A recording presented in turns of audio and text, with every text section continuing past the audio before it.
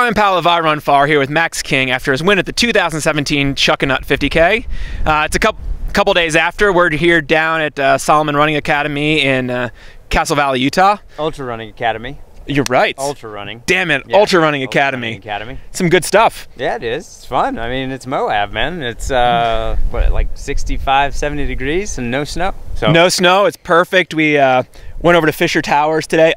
I live in Moab. I've never been there before because there's so much awesomeness down here. But did you have fun running that today? yeah, I mean, it was fun. Like, you know, anytime getting into Moab and playing around on the rocks and stuff is awesome. I mean, it's a short trail, but pretty spectacular in that short amount of time that we were up there. Yeah, so. you got to teach some people some uphill running technique. Yeah, I mean, you're talking about guys who have been running a long time themselves at the Ultra Running Academy here, and they have a lot of experience and stuff, so I don't know how much I actually taught them, but hey, I tried, you know. I gave them my best shot and gave them all the tips that I know. So, But you preface that with we all have our own techniques and our own strengths and weaknesses, and using them and like just talking about it with other people, you learn something about yourself. yeah, no, I think you do, and like practicing things and taking tips off of people.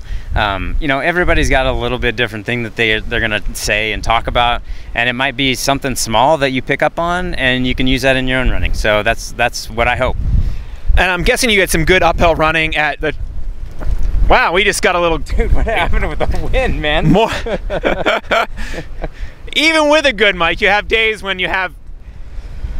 We're gonna put this on hold for about 30 seconds because there's a lot of dust blowing. Woohoo! Jeez, man. What the heck? It was calm the entire time we were talking. Yeah, we just had a nice time hanging out here on the rock for a while, just talking about life. Yeah. And What happened? I got grit in my teeth. yeah, you need more grit, I think. Yeah, I needed more grit. You're right. So yeah, Chuckanut, you won and set a course record there. I did. Yeah. Your own course record. Yeah, it was my own course record. Got that a couple years ago. 3 years ago, I believe. But the conditions were tougher this year, yes? Or different? It was, I don't know. I mean, yeah, it's always muddy there, so it's already like so hard to tell like exactly how muddy it was like 3 years ago as compared to now. Everybody was kind of saying like, yeah, it's a pretty tough year. Chrissy was saying, the race director, she was saying, you know, it's like if anybody's going to get a record, then it's going to be the competition that sets it, because it's not going to be a course record based on how it's running. So And heck yeah, it was the competition. From the outside, it looked like the competition sure helped things along. oh yeah, absolutely. I mean, that's the only reason I signed up. It was kind of a last minute sign up after Formidable. I had a good race there, and I was like starting to look around, and I saw the Chuckanut list. I'm like, oh shoot, there's like 4 or 5 other guys here they're going to bring this race, and they're going to bring the competition. And I'm like, well, my course record's going down whether I'm there or not, so I better show up. Yeah. And so that's why. Watching from afar, we weren't up there, but getting reports from Ellie and other folks up there, it looked like you were with Hayden and maybe Sage early in the race. Were they setting the pace, or who was setting the pace early on? Yeah, I mean, you know, I let Hayden set the pace. I let him go out, and we were so we were cooking down the interurban path. 10K flat road, yeah, pavement. Yeah. Basically. Yeah. I mean, it's not pavement, but it's flat. It's hard. There's no traction issues. We were, you know, 10K. We were cooking down that pretty good. I think we were probably faster than previous years. Hard to say, but it was a group of 6 of us there, Really? going down that. And then as we started to climb, you know, Hayden and Travis Morrison took off, and I kind of hung back in about 3rd. Sage and Laney were kind of right behind me, so we were kind of all together a little bit, just spaced out a little bit depending on how we were climbing. And then, you know, Hayden, he started to have a little bit of trouble based on the shoes he was wearing.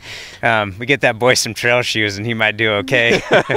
And then, you know, it got down to Cleator Road, and then up Cleator Road, we all kind of bunched back up into a pack of 4. Tyler Sigel was right behind us, but it was a pack of 4, me, Sage, Travis, and then Hayden.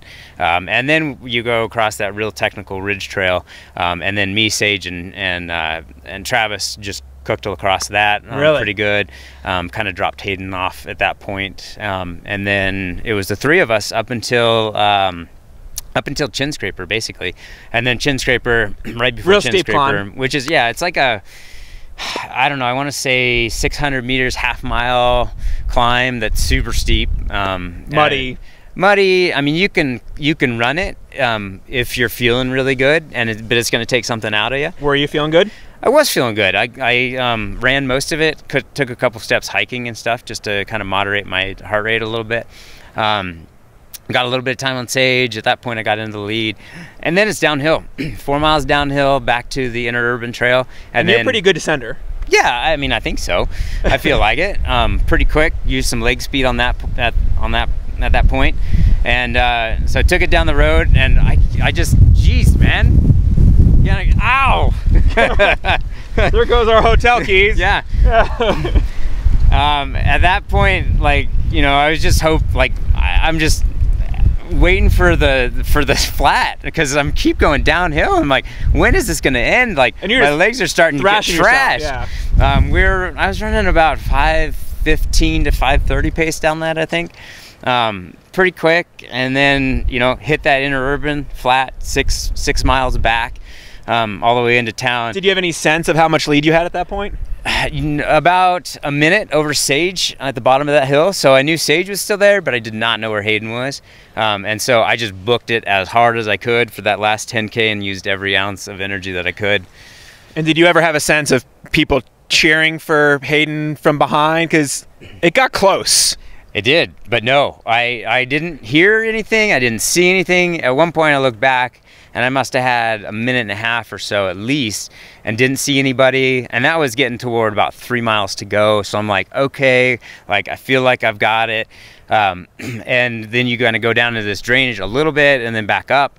And then it's another mile flat back to the finish. And going down in the drainage, I ran hard up that. And then the last mile to the finish, I was starting to hurt. I mean, I've been running hard for a long time at that point. And so I kind of let off the gas a little bit, not thinking there was anybody there, and there wasn't. I mean, I could see back a ways and stuff. Let off the gas. I think I ran like a 6:20 last mile. 5:40s or so before that? 5:30 to 5:40. I had a 5:27 in there. I had a 5:30 in there. I had a 5:40. So yeah, I mean, we were, for the end of a 50K, it's like, that feels like you're running like 5-minute pace. So even if it closed to 30 seconds, that's because that last mile you did back off and maybe could have punched it a little bit more. Could you have picked it up again maybe a little bit? A little bit, but not much. Not much, but yeah. You weren't gassing. If I'd seen somebody, I think I could have picked it back up. But no, I didn't know he was there. And then I crossed the finish line and turn around, and then he crosses. I'm like, oh, geez, he was close. And he ran his fastest mile that last mile. He ran a 5:13 or 5:16, something like that. So that was basically picking off that minute of time, that gap that I had right there. So yeah. He was closing fast. He was closing. And how long was that after your win at the formidable 50K? 4 weeks. So good amount of time. Those are two really good performances, back to back. After a 2016, after you've had some pretty spectacular years, 2016 was probably not one of them. Yeah, I mean, especially the last half. I mean, the last half was terrible. I was pretty proud of like my Olympic trials last year, and then how I ran Comrade. So I mean, I was happy with the first half, all the road running stuff in there. You know, and I just had a rough last half of the year after Leadville. Yeah. I mean, because you've run 100 miles before now at Western States. Like, what was it at Leadville that really took something out of you? You know, like, I was actually injured after Leadville for about 3 months. I had some hip issues going on where I would run and my pelvis would basically just contract. And it didn't let me stride. It didn't feel good. It hurt. You know, I could run a little bit but not train. And that was basically it. So Leadville just cooked me for a while. And I think it was a combination of, you know, you might say I was running fast, maybe a little too fast, but I think more than that, it was actually that course record pace is easy to Winfield. Yeah, it feels super easy. No, but the altitude and then going up over Hope Pass 2 times, that really got to me. Yeah. So. But do you feel like you're back to your normal self now? I do, yeah. I feel good again. Things are like, workouts went well this year. I basically, going into these 250Ks, I was trained for cross country more than anything, and doing all of that hard work for cross country, the tempo runs, the interval work and stuff like that, really prepared me well to run these 2 fast 50Ks. And are you doing, I know like there was one year where you did some more like obstacle racing or mud racing, and you had last year the Olympic trials. Are you sort of staying focused on trails a little bit more now? Yeah, I mean, yeah, definitely. And I mean, more than anything, it's this year was less of like a focus on trails year than it was like a step back a little bit and shorten things up and have some fun. So a lot of the things I'm doing this year are going to be bigger mountain races that maybe I'm not as adept at, but at the same time I want to get better, and so it's kind of like a bettering year at some point too. These 250Ks kind of fell in my lap, and they're kicking off the year really well, but it wasn't something that I really had on the schedule, so I'm happy with the way things are going already. But we'll kind of see how the year progresses as we do some of those bigger mountain races. So what is next up on the schedule? What do you have in the next couple months? A couple regional stuff, and then I'm supposed to do the maxi race, 110K maxi race in late May. So we'll see. And then after that, it'll be Mount Blanc Marathon. But you did just qualify for the Trail World Championships you won. It's a 50K-ish, kind of, could be a race that suits you well. I think it would. It's about I heard it was about 6,000 feet of elevation gain in that, and about 55K. So I think it would suit me pretty well. We'll just have to see. You've had a couple world championships, and it would be another one because you've gone the mountain running championships. You've gone 100K on road. It'd be kind of fun to maybe put something in the middle. It would be, actually, and not just in terms of distance, but terrain and it kind of a difference, between kind of splitting the difference almost between the mountain running championships and the 100K road championships. So yeah, I'm not saying it's out of the question, and I'd like to do it. We'll just, I got to see kind of how the year plays out and what happens. Now, at the last 2 races, you obviously have a choice of, Salomon has a huge shoe lineup. You got like this S-Lab Sense shoes, you got like now the Sense Ultra. What were you wearing out there? I had the Amphibs on. They were like the most perfect shoe I could have ever imagined for a race like that. And I wore them for Formidable and for Chuckanut. And it's just, it's a swim run shoe. And which, in theory, just sounds absurd. No, not the base concept, but like that Salomon A made a swim run shoe. For all 10 people that are doing the sport. But that it's, I think the really interesting thing is that it's actually performing really well for you at 50K ultra stuff, trail ultra stuff. Yeah, absolutely. Well, so it's basically a Sense soft ground.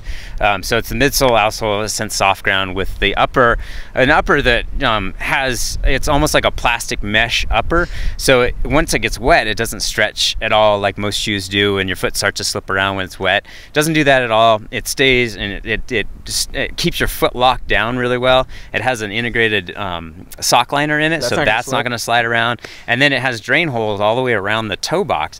So as soon as you step in that creek, like the shoe just, like the water just runs out of it. And so it dries out and lightens up back to its original weight, just like that. That's some steeplechaser knowledge coming out right there. Yeah, it's like a steeplechase shoe, but for trail running. So, yeah. Nice. Well, congratulations on your win, Max, and look forward to seeing you out there again. Yeah, thanks.